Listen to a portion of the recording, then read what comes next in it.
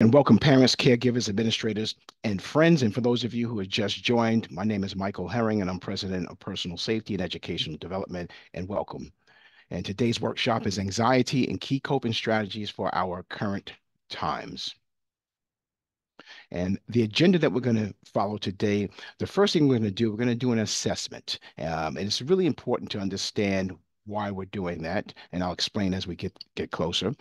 Then we're going to talk about regaining and maintaining control. That is going to be the basis of this workshop. So just think about the theme, and I'll explain to you why that's critical as well.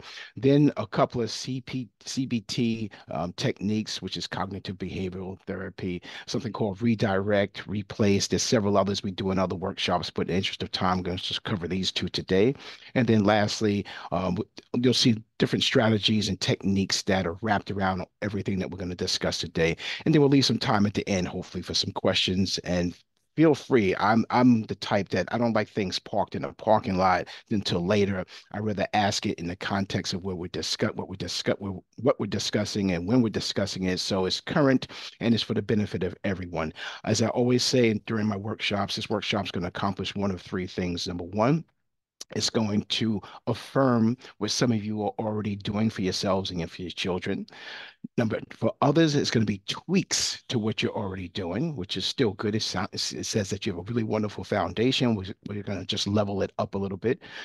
And then for the remaining, what it's going to do, and hopefully it's going to create new ways of thinking, new neural pathways. And it takes time to create that, but over time it can happen. And we're going to talk about that a little bit too. All right, so let's get started.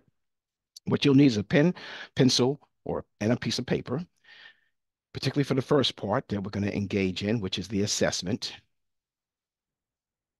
So I'll give you a couple seconds to put your hands on those things. You probably have them pretty close to you. Okay. So this is the assessment. The assessment is something called the GAD-7. And GAD stands for General Anxiety Disorder, which is what we're going to cover today. We're not going to look at trauma-induced or trauma-induced anxiety. That's a whole nother chapter. So we're going to just look at general anxiety disorder. The GAD-7 is the one that most therapists use to establish a baseline. And then from there, then they can establish programs for their clients. So this is just 7 questions. And all I want you to do, you don't have to write the questions. All I want you to do is write the following down as the key to the answers. Not at all equals 0. Several days equals 1. More than half the days equals 2. And nearly every day equals 3. That's the only thing I need you to write down so you'll know how to respond to the questions when I ask them. And when I ask these questions, I want you to think in the context of the last month. How have you been feeling over the last month? I mean, we could do 2 weeks, we could do a week, could do a year, but let's say a month. Let's just narrow it down to a month. So not at all equals 0, several days equals 1, more than half the days equals 2, and nearly every day equals 3. Right, so let's begin. And I'm going to read these a little fast because I don't want you to really contemplate too long. I want you really just to get your gut reaction. So the first question is feeling nervous, anxious, or on edge over the last month? Not at all, 0, 7 days, 1, more than half the days, 2, nearly every day, 3. Not being able to stop or control worrying. Worrying too much about different things. Number 4, trouble relaxing. Number 5, being so restless that it's hard to sit still. Number 6, becoming easily annoyed or irritable. And number 7, the last one, feeling afraid as if something awful might happen. There are people who just walk around with that sense of doom that any day something's going to happen. So what I want you to do is add up your numbers to get a total score, and then we're going to see what your scores mean. And the reason why this is important as far as parents too is because many times the anxiety that children are dealing with and they feel is a direct correlation to the parent's level of anxiety. So you first have to establish what your levels are, right? So if anyone needs any more time adding, let me know. Otherwise, we're going to see where you came out. Okay, so anyone who scored 0 to 4 would mean that you have mild anxiety, which is good. And I'll explain that in a minute. 5 to 9, moderate anxiety, 10 to 14, moderately severe, and 15 to 21 is severe anxiety. So let me just state this up front. I am not a therapist, I'm not a clinician. If anyone scored 15 to 21 and they haven't sought out counseling, please make sure you get some type of therapeutic intervention. It is really critical that you do that for yourself and your loved ones. In the same assessment, if your children are old enough, please make sure that you administer it to them as well. I'll make either the PowerPoint available, or I'll make some of the slides available, or at the end, if you personally would like a copy of it, you can put your email in and I'll make sure that you receive the information too that you can share with your loved ones. So let me go back to 0 to 4. 0 to 4 meaning mild anxiety. Basically, we all need to have a certain level of anxiety to be safe, secure, to be aware of situational dangers.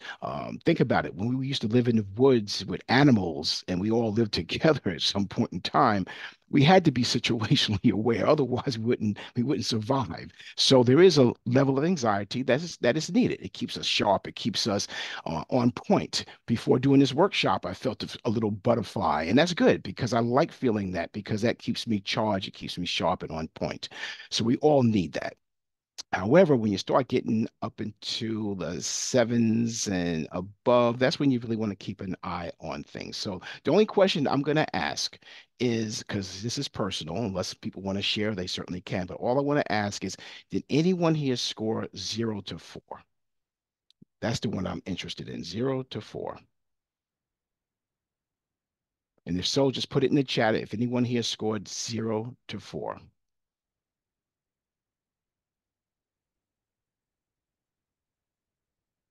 So no one. Oh, okay.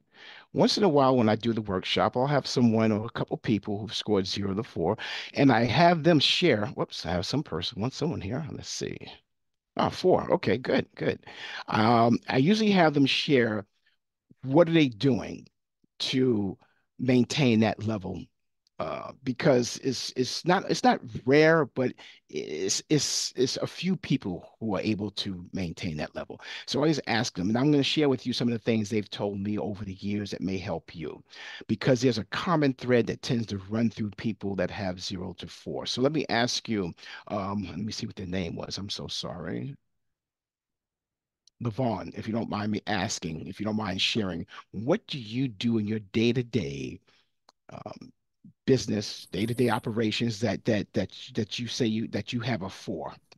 What do you do to maintain that? Simply for me, I just take the mantra, I only can control what I can control. Mm, And I allow myself to not get caught up in things I don't control. And then I do an affirmation in the morning to make wow. sure that I center myself so that I put myself in a position not to take on more things without having the responsibility to know that I can't complete them. Wow, awesome, awesome. And you know what you just did? You just basically laid the entire foundation of this workshop. So that is awesome. That's exactly what I hear often, and some of the things we're going to go over today. And then for those of you who scored in the yellow and the orange, what you're going to see throughout the presentation, you're going to see the same chart. And in this chart, or next to it, you're going to see your numbers. And if you scored within that range, these are the strategies, techniques that would really help you. Okay, so but you'll see this throughout the presentation. So, but thank you for sharing, Levon. I appreciate that. So, what I want to ask is this. Oh, I already asked the 0 to 4. Those who scored in 0 to 4 range over time, this is what parents have shared with me. It has a lot to do with gratitude, their attitude. I had a parent tell me, what's the worst thing that can happen? They try to really put it in perspective. Is the world going to be spinning on its axis tomorrow? Am I going to be around tomorrow? So they just ask themselves these questions. And then, like Levon just shared, one shared an affirmation. It was a very, very simple one. I got this. I got this. And some people use groundedness. I hike every day. I'm in the woods every single day after this workshop. Between now and the next one, I have one in between this one. I'll be out in the woods hiking because that's how I ground myself and stay focused. And I need to do that to decompress. So there are different ways of handling this. And like I said, you'll see some strategies along the way. Right. So that may help you. For those of you who didn't score 0 to 4, this may help. Now let's look at anxiety and basically let's strip it down and see what it comes down to. Anxiety often comes from feeling or thinking that you have no control over your situation or outcome, which creates fear, which triggers anxiety. So they build upon each other. So that's why the basis of this workshop is how do we maintain and regain control. You maintain, regain control, your fear level goes down. Your fear level goes down, anxiety goes down. Now, remember, we're only talking about general anxiety disorder. We're not talking about trauma-induced anxiety. All right, that's like I said, it's a different chapter, different workshop altogether. All right, so remember, control is at the base. So let's try to figure out how do we maintain control. So let me just ask some of you, or anyone could respond. What areas of your life do you feel less in control of and stressed? Because only one person had that 0 to 4. They score within the 0 to 4. So I would imagine that means the rest of you were either 5 to 9 or 10 to 14. And hopefully, no one was 15 to 21. So tell me, what areas of your life do you feel less in control of?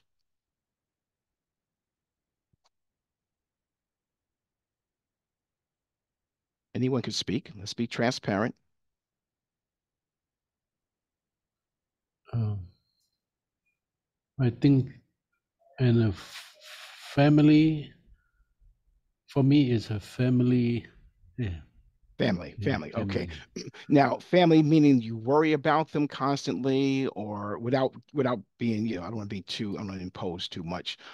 Is it that you worry about them or there's just particular situations that you're dealing with?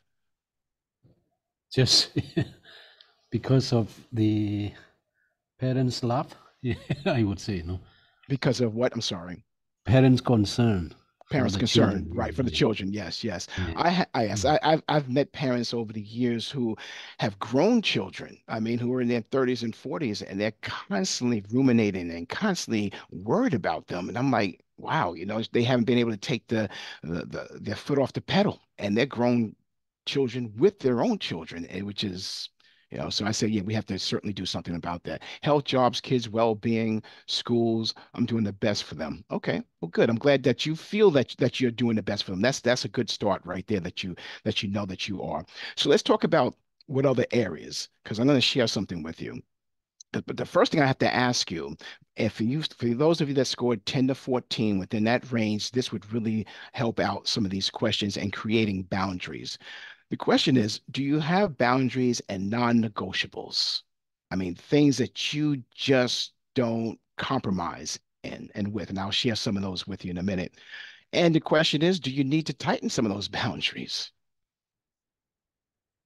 And the last one is, when do you say no? When do you say no? And a lot of people just, it's the most powerful word that we have in our arsenal that we can say.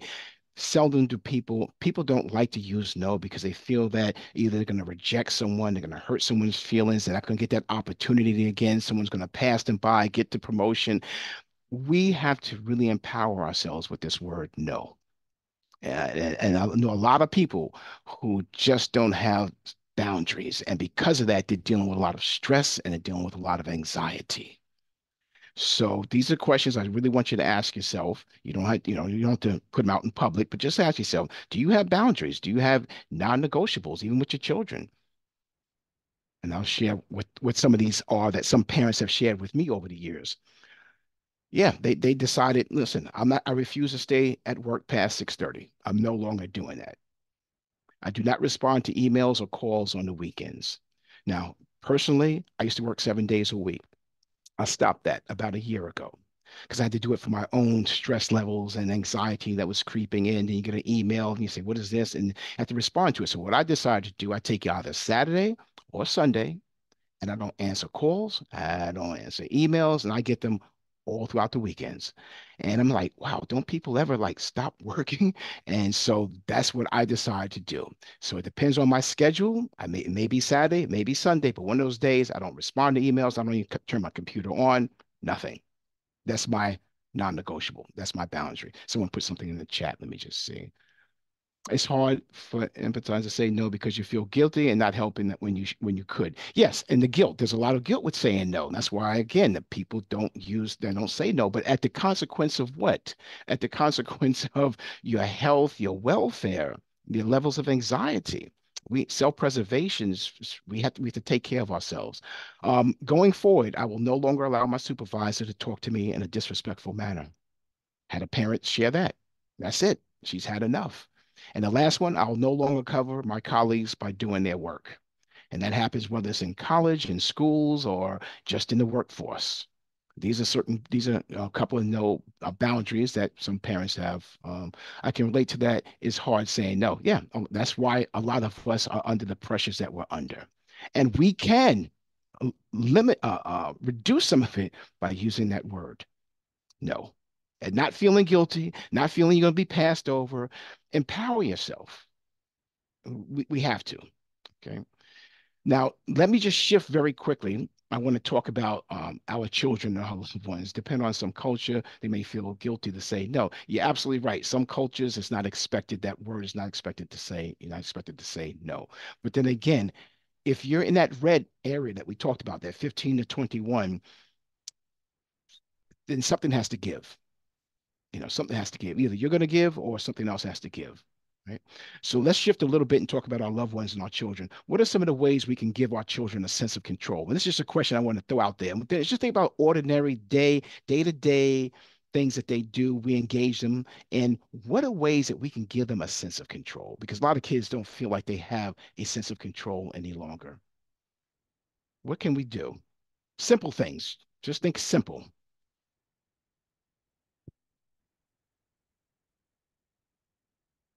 And I know some of you are already doing some of these things that I'm going to share with you. So just give me some ideas. What are ways that we can give our children a sense of control? Someone put something in the chat.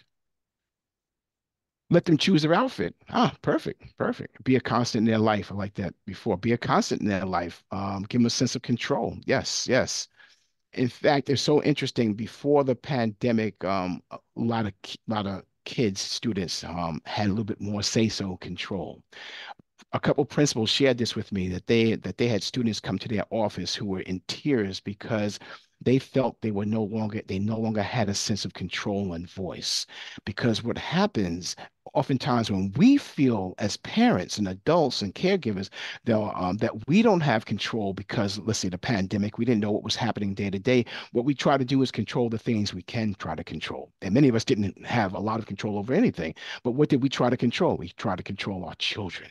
And by doing that, we suppressed them and we gave them, we took away their choice and their voice. And I had principals telling me this all the time.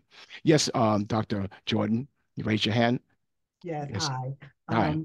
I like communication is key. And Hmm. during communication, like I always find like I do better when I try to see it through their lens. Mm, mm. So that way, like I can relate. It's like, okay, I hear what you're saying, and at your age and at this point in your life, I try to get to a point where as okay, now I know why you think that way, and then try and come back. Yep, yep. Well, to me, that's empathy.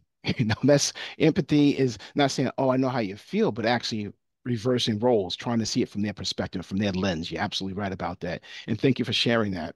And someone else put something in the chat to think twice before you speak and do. Yeah, always, always. I believe in measuring twice and cutting once. And I use that in some of the workshops that we talk about, but it's true. You want to make sure you listen very carefully. All right, so let me share with you some other areas that parents have shared with me. What's for dinner? Have them decide what's for dinner and maybe even what time to eat. What music to play in the car? They're going to probably do that anyway. They're going to probably monopolize and take over the car anyway and play music that you may not even want to hear, but allow them to do that. Plan weekend family vacations. I knew my son was 8 years old. We had him plan our weekend, just getaways in the city. We're going to the library, going to the museums rather, and he would plan what time we're leaving, what mode of transportation we're taking, where we're going to have lunch, how much does it cost. I mean, all of that, and they love that sense of control. Now he's 19, soon to be 20. He's in college, and guess what? He plans our vacations every year, and he plans it from soups to nuts, soup to nuts. We give him a budget. He loves this. Give them some type of control like that. Choice and voice, I call it.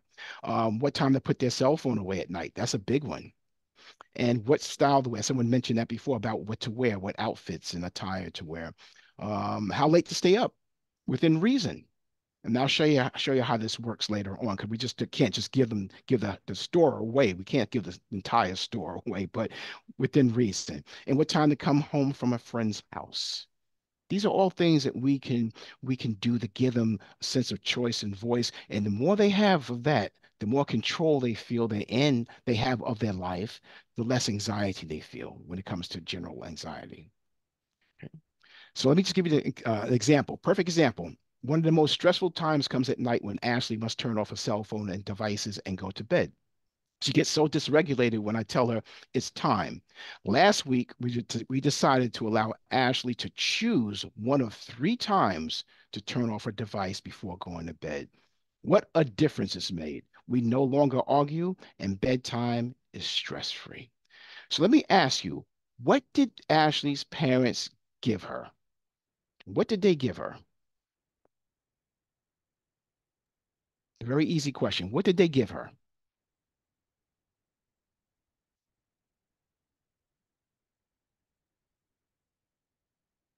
I think someone put it in the chat. Let me see.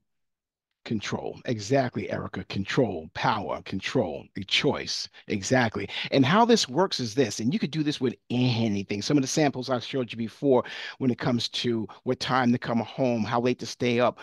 And this works brilliantly. All you do, you set the parameters because you're the guardian, you're the parent, but within those parameters, you give them a couple of choices. Do you want to put your phone away at 8 o'clock, 9 o'clock, or 10 o'clock?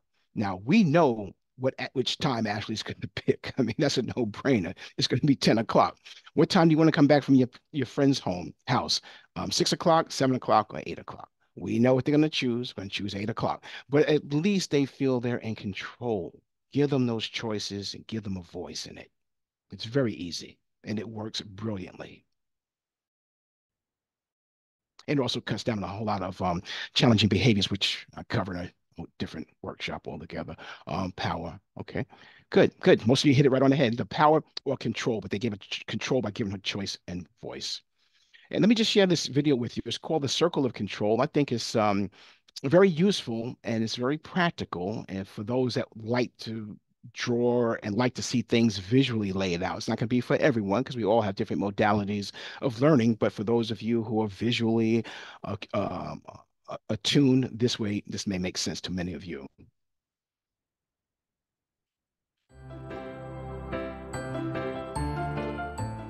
Hi friends! Today you will learn about the Circle of Control. The Circle of Control is a tool that can help you manage stressful situations, anxiety, or moments of overwhelm. The goal of this activity is to help you identify the things in your life that you can and cannot control. You can then focus your time, energy, and attention on the things you can control while letting go of the things you cannot control. A simple way to start is by drawing a circle on a piece of paper. On the outside of the circle, write down some of the things in your life that you cannot control. And in the middle of the circle, write down some of the things in your life that you can control. Some examples of things you cannot control might include how someone treats you, how other people act, whether people like you or not, how other people feel, your past actions, world problems, or the weather. Some examples of things you can control might include how you treat others, how much you take care of yourself, your actions, your attitude, your words, the friends you choose to have, or how hard you work. You can also use the circle of control if you are going through a situation that is causing you stress or worry. Start by writing all the things about the situation you cannot control on the outside of the circle. Then list all the things about the situation you can control in the center of the circle. If you can't control the situation, then it is not helpful to dwell or worry, or to try to fix a situation that can't be fixed. Instead, you can free yourself from your worry and stress by doing one of three things. Number 1, acceptance. When you practice accepting things you cannot control, then you can focus your energy on things you can control. Number 2, letting go. Instead of dwelling on things outside of your control, it can be helpful to set aside or let go of these stressful thoughts. Imagine putting the things you cannot control inside a balloon and letting them float away. Number 3, using coping skills. If you find it challenging to accept or let go of things outside of your control, then it can be helpful to use coping skills to manage your thoughts and emotions. Coping skills can help you control how you react or respond to the situation. If there are aspects of the situation that are within your control, then you can use problem-solving skills to come up with action steps to reduce your stress or move you in a positive direction. If you are having trouble with problem-solving, don't be afraid to ask for help. A caring adult such as a parent, teacher, therapist, or school counselor can give you guidance. In conclusion, remember that you cannot control the weather. You do not go out in stormy weather and scold the wind, the rain, and the clouds. Instead, you build a roof and windows on your home. In a similar way, instead of getting upset at the world and other people around you, you can develop your inner strength to defend against difficult situations in life. You do this by focusing your time and energy on the things you can control and learning to accept, let go of, and cope with the things you cannot control. If you found this video helpful, please like, share, and subscribe. For more social, emotional, and mental health resources for kids and teens, please visit www.mentalhealthcenterkids.com. A couple of things. One of the things they talked about, which I like, is the problem-solving aspect of it. And I find sometimes either we're not equipped or our children's just not equipped to solve problems on their own, to build resiliency and have some resolve. So, and that's part of the journey when it comes to anxiety, is how do you go about handling it, and what type of resiliency do you have? And that's the thing that we really need to build up in many of our children. So we're going to talk about this. I saw something amazing not too long ago, and I just thought I had to share this. And it's something called clay or rock. Now, this would really be appropriate for those of you who scored 5 to 9, which is optimum stress, or 10 to 14. This is just, it's simple, but it's brilliant. It's called clay or rock. And how this works is this, particularly if you have younger children, younger kids in school, and you start there. You can start there because it becomes a life language. But what you want to do when they're younger, you give them a piece of clay and you just put it in their hands. Just ask them, to form it, reformat it, whatever they want to do. You can redesign it. It's pliable, it's malleable. It's you could do a lot with clay. So you put it in their hand and just have them just take it and form it. Then take a rock and give it to them and ask them, what can they do with this? Can they reform it? Can they redesign it? What can they do? They can't do anything with the rock. And it's a perfect example of the things that one has in control and what you don't have in control. So it really is, again, part of the same theme of what's in control and what's not in control. And how this works is this. Why it works so well is that, number one, it places that person, that child, in the present moment. So now we're handling the mindfulness, and we're doing it through through something tactile like clay or rock. So it focuses them. It for a moment, it just takes away whatever they're thinking about, whatever they're ruminating about, whatever they're going through, to focus on the clay or the rock. That's number one. The clay is what they can control. And this is the language that they have to understand. Is it clay or is it rock? Is it something you can control, or is it something that you can't? We're going to talk about how to deal with this. It's empowering because it helps develop problem-solving skills, which is the base of being resilient. I mean, in order to be resilient, you got to know how to get out of situations. So this is what happens. If they say that it's a rock issue, and I do this with my son, like I've been doing this, I've been doing this for a little while. but I've been doing it lately with him even more so because he'll come to me from time to time and he'll mention something that's happening. The first thing I'll ask him, is it a clay issue or is it a rock issue? And he understands what that means because we've been, using this language for a while. If it's a clay issue, then it's something I believe he can resolve on his own. And that's what you want to make sure you reinforce with your children or loved ones. If it's a rock issue, that means then you should use a scale. And what I mean by a scale, if they say it's a rock issue, mom, it's a rock issue, dad, this is a rock issue because they understand the difference because you've done this with them. Ask them on a scale of 1 to 10, give me what it is. On a scale of 1 to 10, how much of a rock issue it is. Is it now, hopefully you don't have an alarmist and you don't have one who catastrophizes everything like Chicken Little with the sky falling down. So if you don't have a child like that or a loved one like that, then listen when they say it because it does a couple of things. It makes them really reflect on the severity of the issue. It makes them really see, is this as bad as I'm thinking it is? So now they have to assign a number to it. If they assign a number to it, and that number is 1 through 5, again, I would try to help them if it's a rock issue. If it's 5 through 10, then you definitely need to get in and intercede on their behalf. Okay, so that's the scale. That's how I use this, and it works brilliantly. It's so simple, but it works really well. And then you identify the specific strategies to manage the issue if it's not in your control, as I just mentioned. And just remember, your rock and your clay issue, it becomes a life language. You start them when they're young. You can start them when they're young and continue that language when they're in middle school and high school and later in life. I mean, as the man had mentioned earlier, that we still worry about our children. They still have issues, even when they're out of the home and they have their own families. So always go back. Is it a rock issue, a clay issue? Right then, they'll know, you'll know, they'll know how to interpret that. You will too. And they will be able to self-reflect and they'll be in that moment of mindfulness. So let me just ask, Jenna is visibly upset that someone posted a negative comment and created a meme about her on social media. Let me ask you, is this a rock issue or is it a clay issue? Also think about the video. Is this a clay issue or a rock issue? I would love if someone could speak verbally so we can have some discourse. Clay. So Erica says clay. Okay, Erica, can you elaborate a little bit more? Why do you say clay? Because she can't control what other people decide to post on social media. Correct. But is that clay or is it rock? Clay, you can bend, you can meld, you can, recreate, reformat. Rock, you can't because it's a rock. So which one is Okay. it? Is it clay or is it rock? Okay, I see your point. It is rock. It's rock. Okay. Now, it's rock. The issue is rock. Let me look at the chat very quickly before I say something. Rock. Okay. So O said rock. Okay. So it is a rock issue.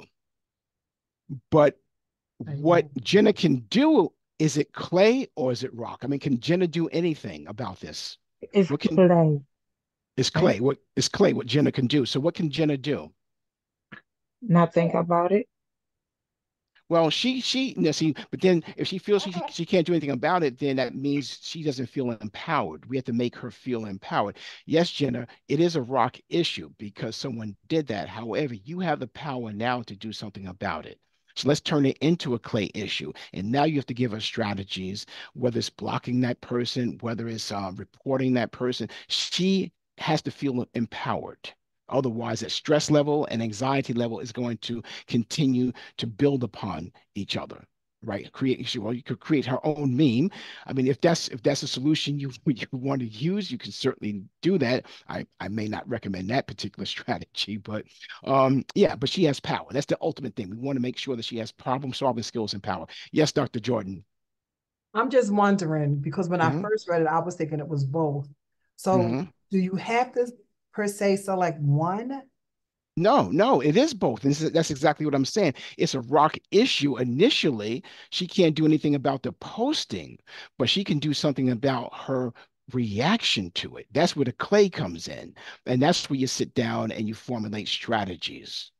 Yes, Jenna, she That's why did. I thought it was play, because Yes. you Oh, I can see. do something about your reaction. Right. You can do So something about the reaction. Right. Exactly. You can do something about the reaction, but she can't do anything about what happened initially. That's out of her control. It's like the weather. You can't stop the rain, but you can bring an umbrella. So she can do something about this. Okay. So hopefully we're clear on that. And I apologize if I wasn't clear. The upcoming state assessments have Sebastian constantly worried about how he'll do. Rock issue or clay?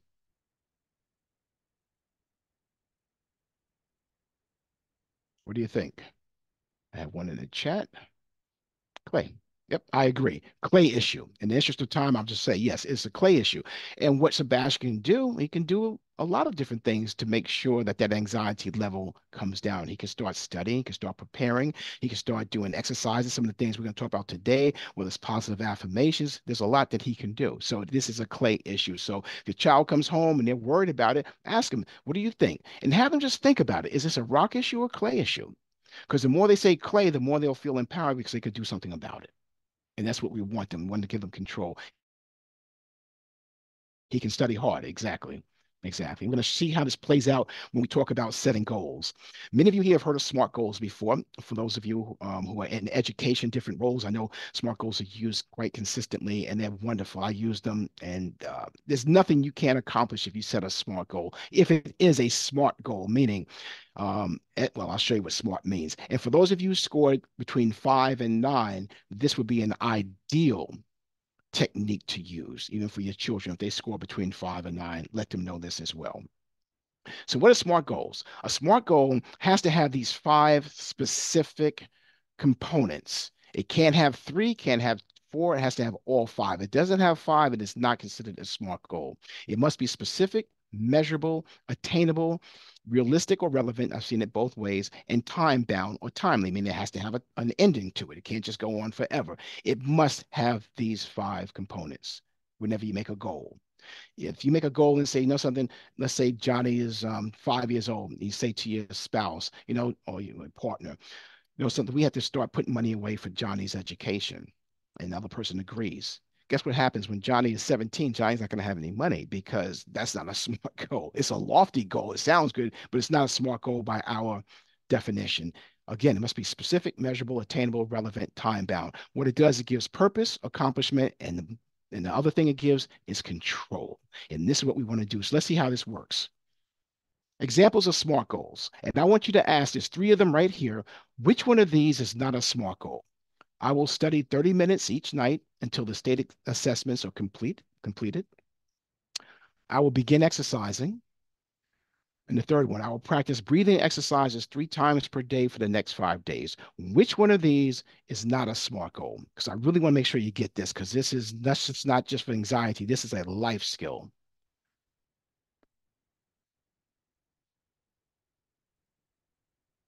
The second one, exactly. The second one, why? It's not specific. It's not measurable.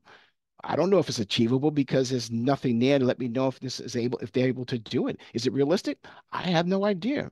I'll begin exercising. If they say I'm gonna run 20 miles a day, that's not realistic.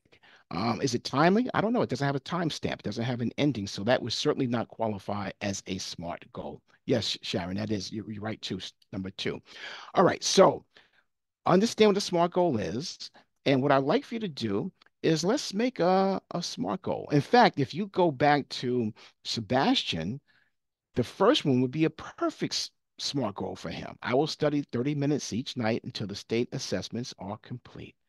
Perfect. It's specific, it's measurable. We'll know if he did it. If he studied for 30 minutes, we'll know if he did it each night. Is it achievable? I think it's achievable. It's certainly within his purview to do that.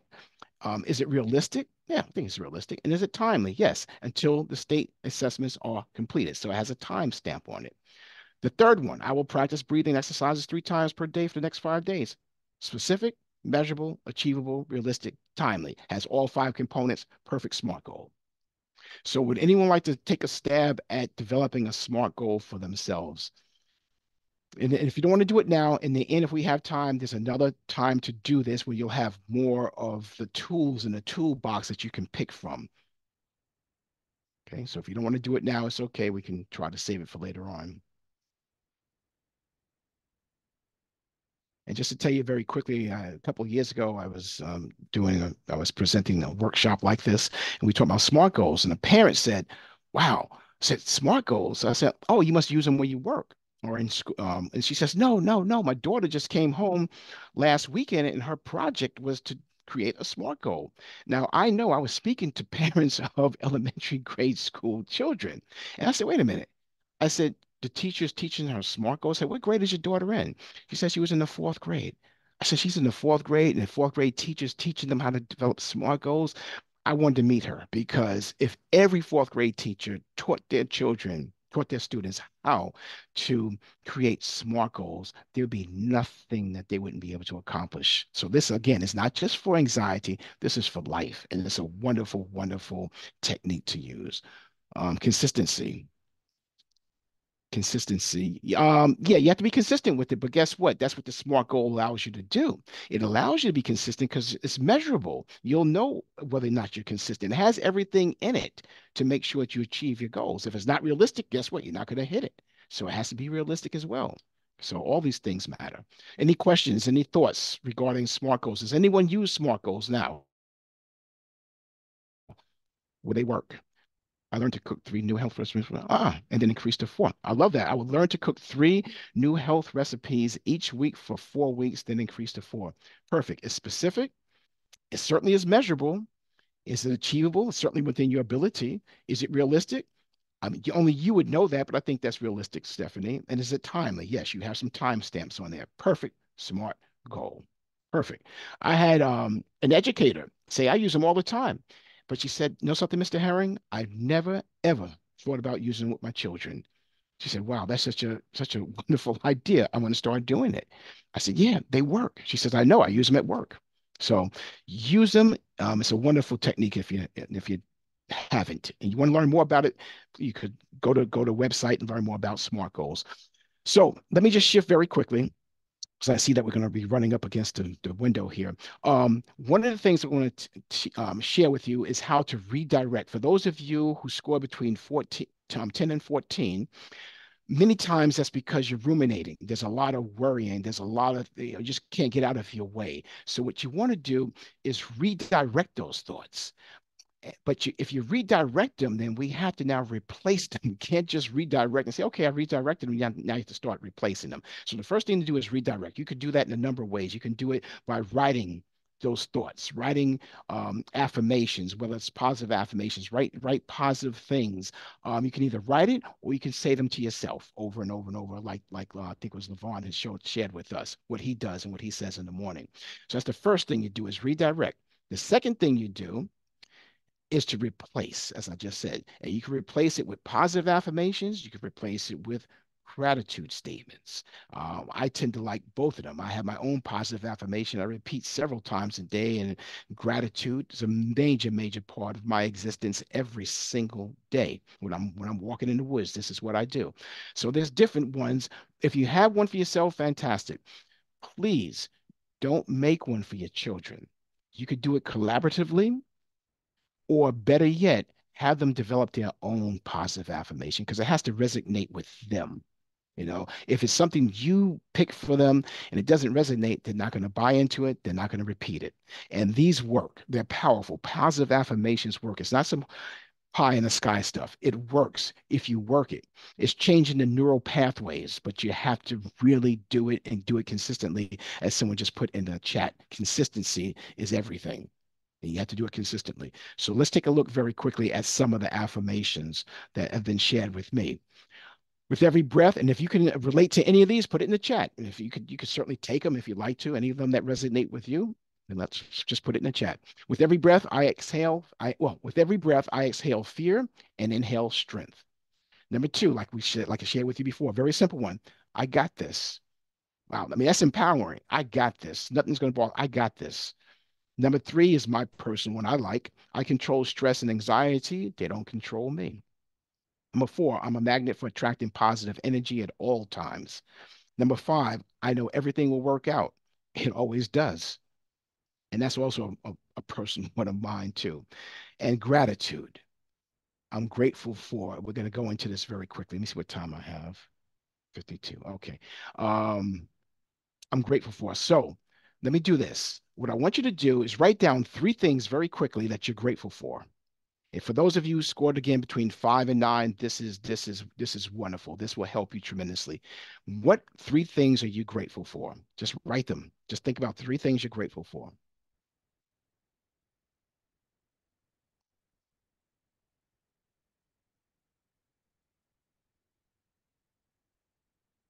Now I know I certainly hope you could come up with 3 things that you're grateful for the air that you breathe, for the food that you ate this morning, for your home, for warmth, for friends, for family, job, health. I mean, it's just so much to be thankful for. What are you grateful for? Food, health, fresh air. Exactly. Family, my health, freedom. Yeah, health is always a big one. Family, opportunity to work, my family. Yeah. And thank you for sharing.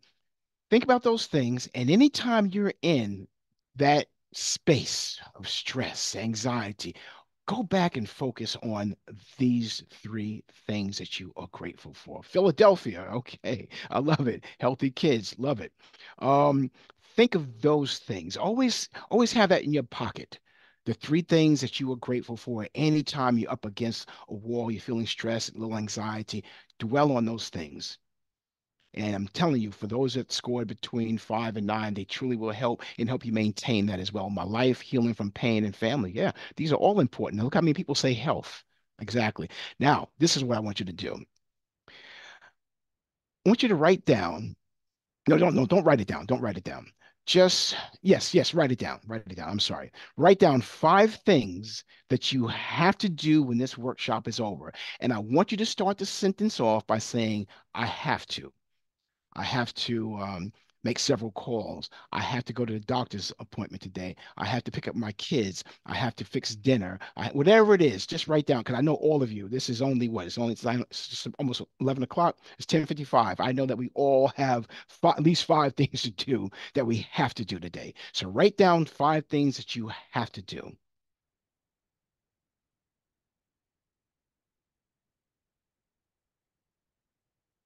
Five things that you have to do or when this workshop's over or tomorrow, but it's early enough so you can say today. The workshop this evening I'm going to do it will be for tomorrow. But for right now, just 5 things that you have to do. You can put them in the chat if you want to, but you don't have to. I have to go pay bills. Good. Okay. So do I have to do the same thing. Okay. But write down 5 things, not just one. I need 5 things that you have to do. And I want you to say, I have to do so and so. I have to do that. I have to. I have to. I have to. 5 things. Now, would someone like to share, be transparent, share with me the 5 things that they wrote? And I need you to say it just like that. I have to. And there's a reason why. I'm going to show you something that's extremely powerful that works immediately. So someone please share their 5 things that they have to do with me. But I need to hear it though. I need to hear it. I need someone to tell me. I need to hear it because it's important. Because I want everyone to hear this. I'll do it. Okay, thank you. I have to answer emails. I have to go to school tonight. I have to go get lunch. I have to open the school store. And I have to be happy for the rest of the Okay. day. Okay, good. That's what I want you to do. Take that same list and I want you to cross out the word have, and I want you to replace it with the word get, Get. And then, or just read them back to me. Instead of saying I have, just say I get. Just read them back in the same order.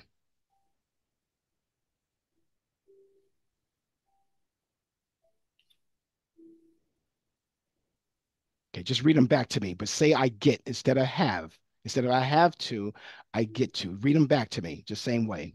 I forgot the last one. I was writing. Oh, I'm sorry. I'm sorry. I forgot what the last one was. I Oh, apologize. happy. Happy.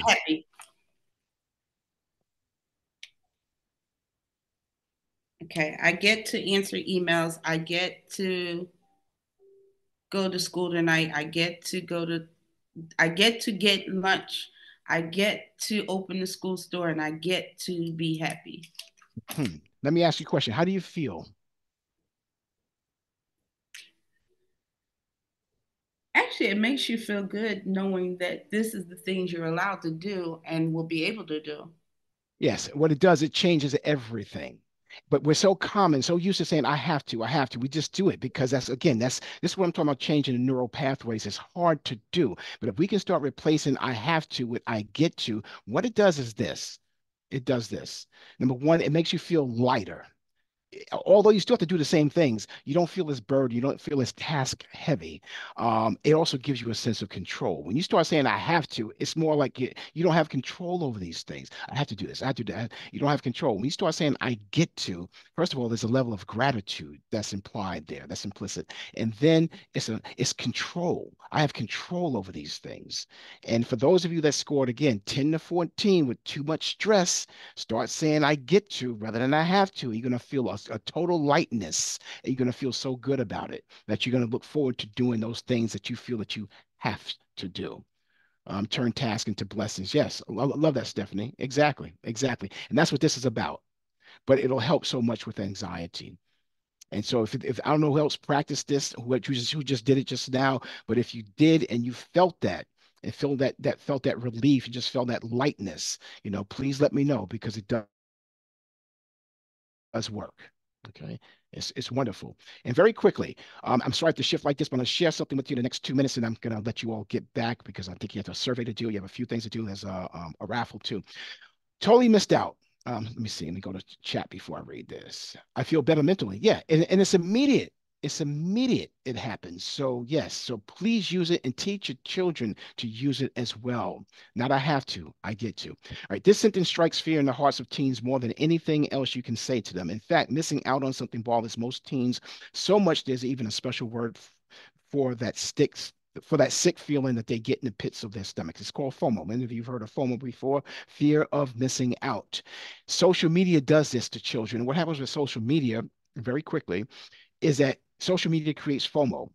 FOMO in turn creates anxiety. But what do? Instead of pushing away from social media, we dive deeper into it. So therefore, it just enhances that anxiety. It levels it up even more. Okay, so this is the vicious cycle. It's like the dog chasing the tail, and he's chasing his tail. He sees his tail, he chases his tail. He sees his tail, he chases his tail, and it goes around and around, and it doesn't stop. So we have to figure out, first of all, how much control does um, does social media have on your children if they're old enough, if they're engaged. I'm not sure. So what I've given you, I'm giving you this here. It's called a social media assessment to give to your children and for yourself as well. This is the answer key. So you'll have the answer key, not at all true of me, one, slightly true of me. What you'll do is assign a number. Moderately true of me, three, very true of me, four, and extremely true of me, five. And these are the questions. There's only 10 questions. The first five are here. I'm not going to read all of these here, but you get to see. I get worried when I find out my friends are having more fun without me. It's important that I understand my friends' inside jokes. Okay, so you're going to ask these questions. Then you'll get to the next set of five. And then they're going to add up their scores. And their scores are going to tell you whether or not they're not influenced at all, mildly influenced, moderately influenced, strongly influenced, extremely influenced. If they score anywhere between, I'm going to say 33 and 50, please make sure you put some controls on the social media because all it's going to do is drive up their anxiety, and they're dealing with it so much right now because everything they see and everyone they see looks better than them. The body shaming, the body sculpturing, artificial reality, augmented reality, and they're changing the shape of their faces and contours, and everyone looks like they have a better life. And this is not kids. This happens to adults. I know someone who's highly educated and has traveled the world and is asked to speak in different places. And every time her CV is like 5 pages long. And every time she goes on LinkedIn, she compares herself to other people. She walks away and says, wow, I'm not doing half what these people are doing. I said, no, something's wrong with you. You need to step away from LinkedIn because that's not true. But that's what it'll make you feel. Your self-esteem, it takes a hit. Your anxiety just goes up. Is there any solution in social media today? Yeah, there are solutions.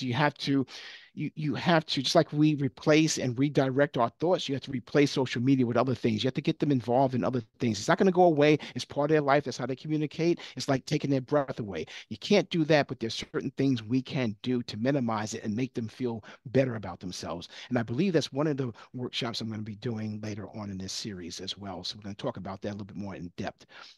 So we'll tackle that when the time comes.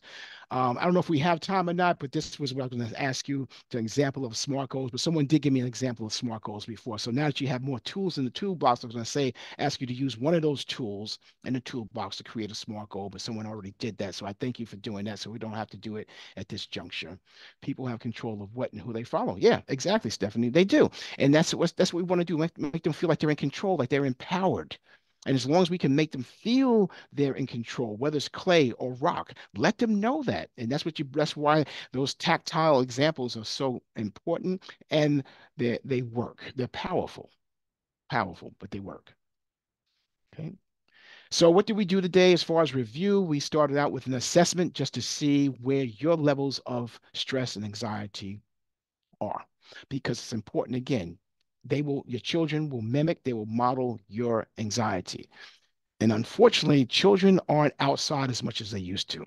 I couldn't, I couldn't stay home at all when I was younger. I mean, we were riding bikes and playing ball, and we were never home. We were never playing video games on our devices. We didn't have those things at that time. Children today are in the home more, and guess what? When they're in the home more, they're more privy to adult conversations and adult issues. So your anxiety many times is being modeled, and you may not even be aware of it.